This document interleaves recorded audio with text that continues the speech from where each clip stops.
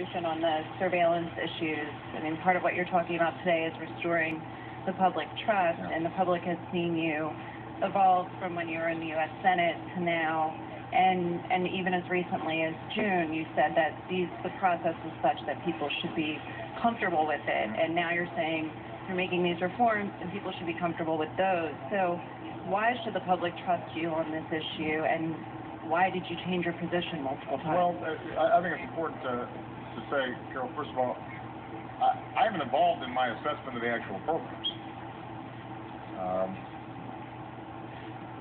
I consistently have said that when I came into office, I evaluated them.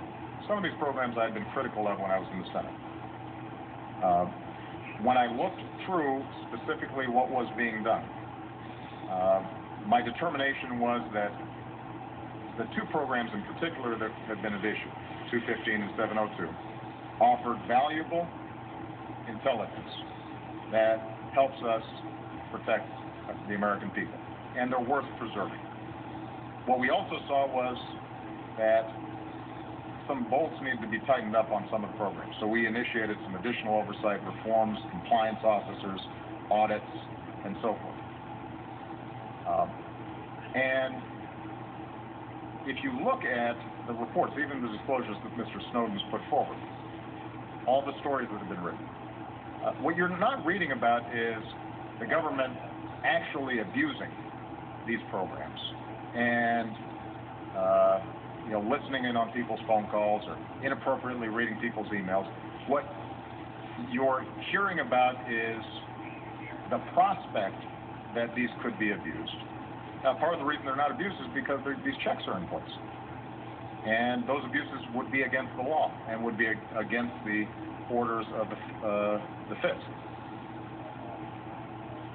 Having said that, though, if you are outside of the intelligence community, if you are the ordinary person and you start seeing a bunch of headlines saying, U.S., Big Brother, looking down on you, collecting telephone records, etc., well, understandably, people would be concerned.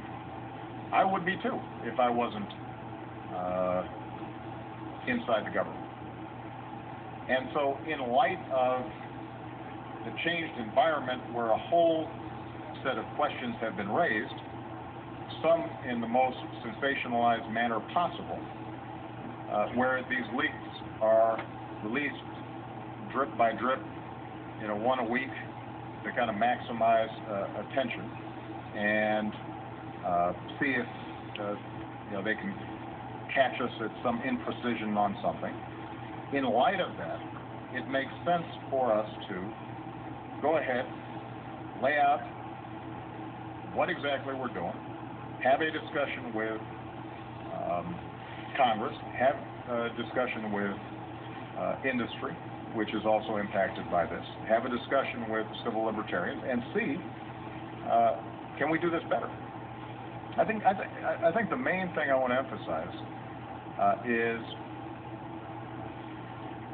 I don't have an interest, and the people of the NSA don't have an interest in doing anything other than making sure that where we can prevent a terrorist attack, where we can get information ahead of time, that we're able to carry out that critical task.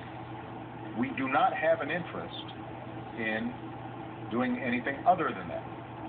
And we try to set up a system that is as fail-safe as, so far at least, we've been able to think of, to make sure that these programs are not abused.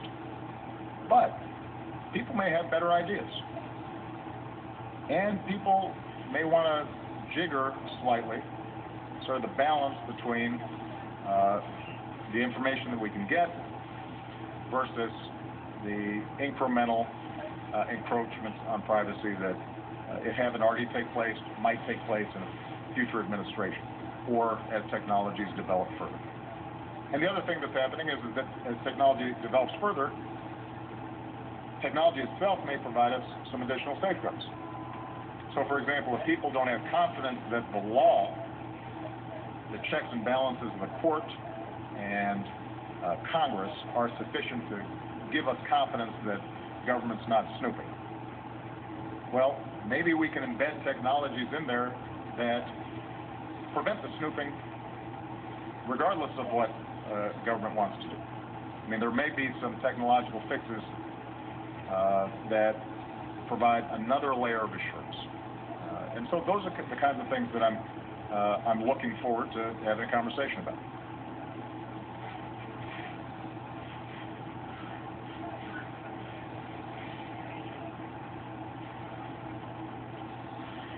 No, I can't. Well, the fact that I said that the programs are operating in a way that prevents abuse, that continues to be true without the reforms.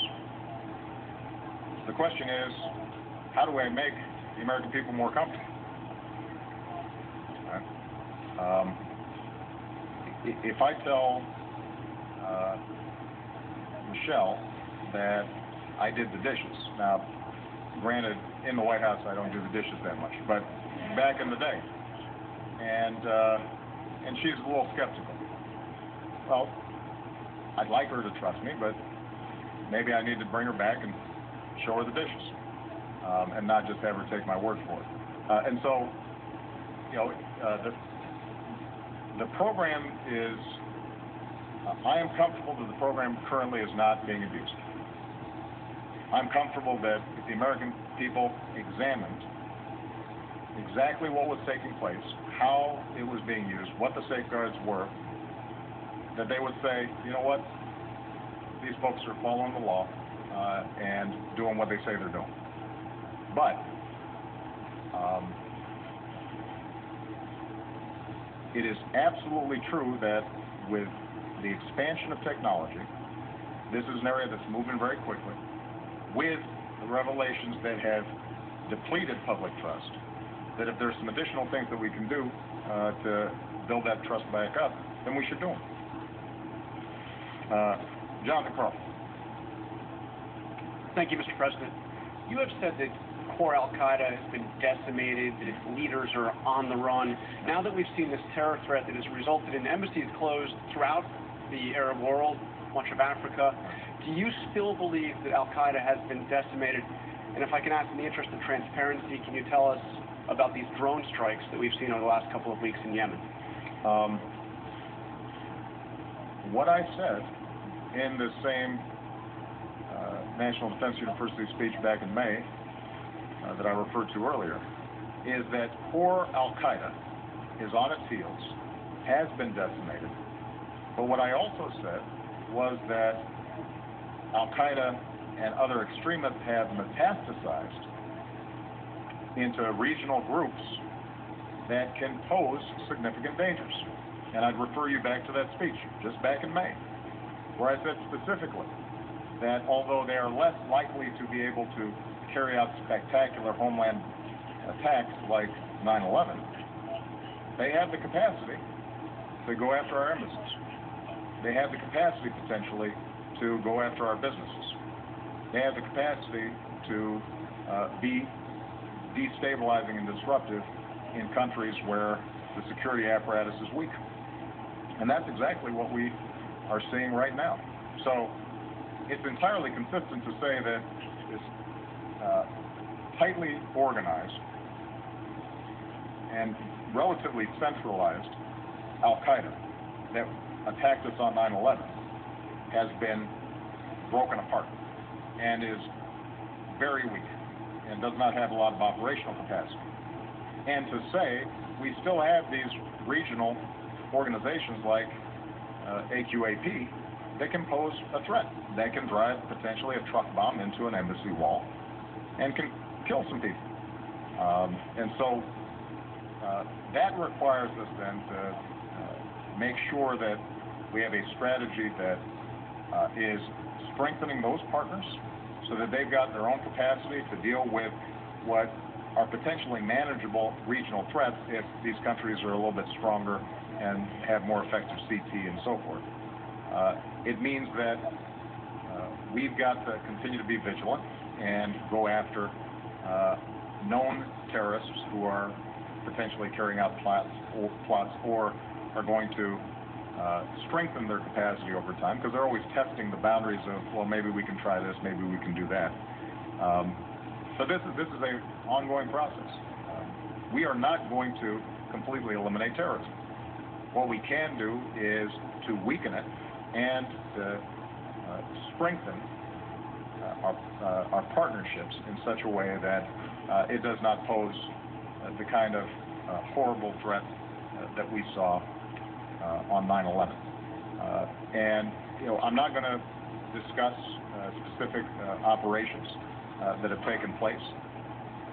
Again, in my speech in May, I was very specific about how we make these determinations about potential lethal strikes. So I would refer you to that speech. I will not have a discussion about operational issues. Ed Henry. You would defend me as well? I would. Okay, thank you. I want to ask you about two important dates that are coming up. October 1st, you got to implement your signature health care law. You recently decided on your own to delay a key part